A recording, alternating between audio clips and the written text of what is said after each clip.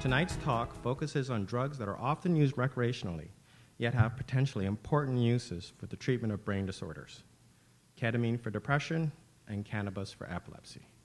There is also a fair amount of research and companies driving the development of LSD and psilocybin for other neurological conditions. So I will start actually by using an example that everybody would be familiar with. It's the example of aspirin. Everybody knows about aspirin. It's been synthesized in the 1800s and used to treat fever, for example. But it's not until the 1970s that its properties on inflammation were discovered, and also its anticoagulant properties. So what about medications to treat depression? Well, the classical medications that you may be familiar with, like the Paxil, Prozac, Effexor, and so on, when we start giving them to patients, it generally takes, if they're going to work, it takes about 2 weeks before you see an onset of action. And if they work, it's going to work after a delay of 6 to 8 weeks. So that's an incredibly long delay for somebody who is suffering. So ketamine has been used, like I said, over the past 10 years or so at very low doses, and was shown to produce in a significant proportion of individuals a marked antidepressant action, but not within 2 to 3 weeks or 6 weeks, but often within 24 hours. So after a single infusion, you can see that we went from 16 patients who had important suicidal thinking, and that was cut by half.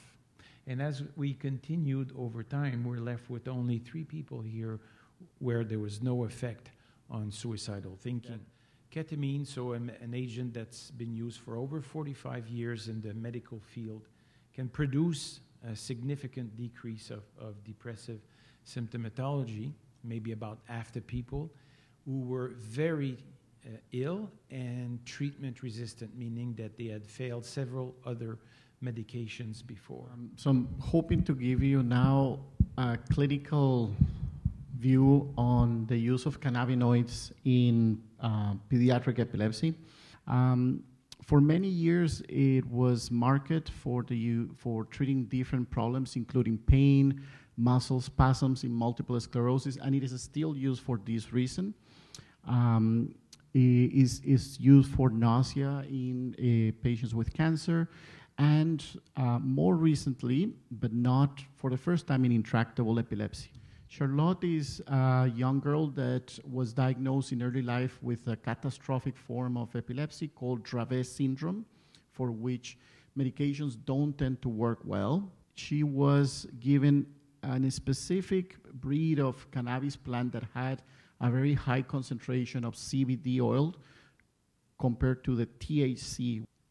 So she did not become 100% seizure-free, but her quality of life improved very significantly. There was a drop of seizures that was sustained with more alertness and overall a great improvement in quality of life. And many other families learned about Charlotte's story.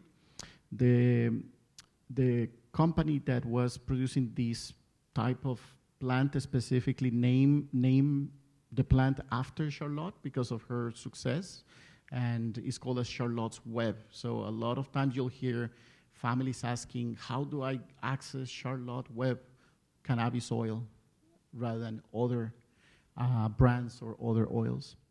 Just like it is promising, and there's a lot of role for cannabis and research, I always emphasize that it appears to be already as another option for treating epileptic seizures, but not necessarily a superior one.